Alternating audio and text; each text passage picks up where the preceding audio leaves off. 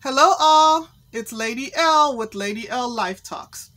Okay, today we're going to be reading from 1 Peter chapter 4, verse 10 through 11. Okay, let's read together.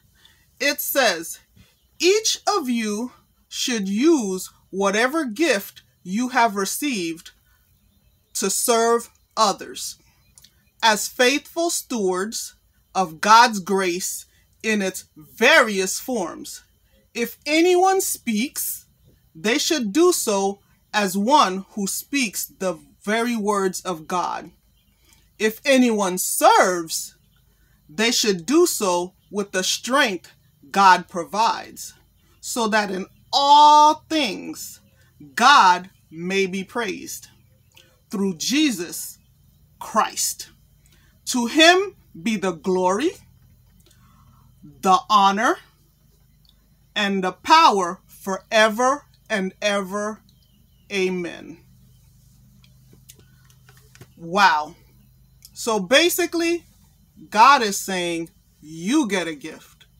You get a gift. You get a gift. We all get a gift.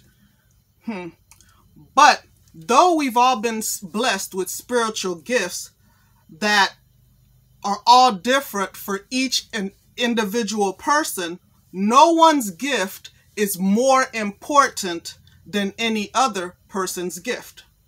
But each person who's been given a gift should use what they have been given, the little or the lot, to glorify God. And notice what it says. It says, when you speak, you should speak as Christ's ambassadors, as if the very words coming out of your mouth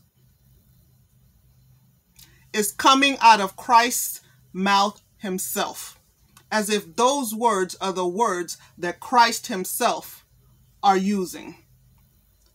Looking back on let's just say yesterday alone, the words that came out of your mouth, would Jesus have said any of those things? So, check this out. When you're commenting on Facebook, Twitter, Snapchat, or any of these other social media outlets, and you think back on what you've written, the things that have come out of you, that have poured out of you, the emotions, the whatever it is that's going on in this world that's distracting us from the true purpose that God has given us. Ask yourself, would Jesus have said that? Would Jesus have said any of those things? Could you see Jesus saying that? So, whatever else, ask yourself before you press send. I am Christ's ambassador, and I am speaking the words of God. And if you truly believe that Jesus would say that, feel free to press send. Otherwise, before you press send, before you touch that button, take a step back, reel it in, and just don't do it.